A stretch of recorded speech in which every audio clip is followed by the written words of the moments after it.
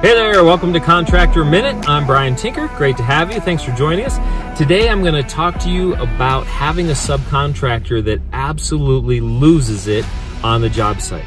This is obviously a problem, especially if they look or feel like they could become violent or struggle.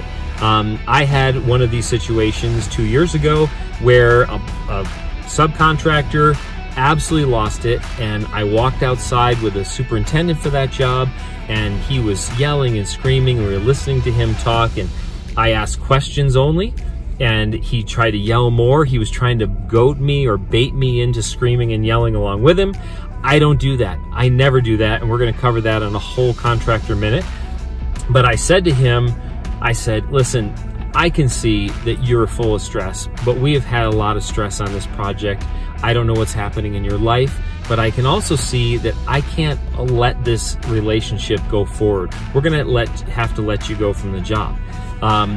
We were very nervous that he was gonna try to become physically violent. He was not a particularly large person, but at the same time, he was very, very angry. So we let him vent, we stepped back, he smashed the window in his truck. He was kicking and throwing things, and not at us, but just in general. And then we actually became very concerned for his own safety. So we asked the authorities to help us out in that situation, and they did so very well. Unfortunately, that relationship was not able to be reconciled, but if you can calm things down, bring things under control, that will really help you. Good luck out there.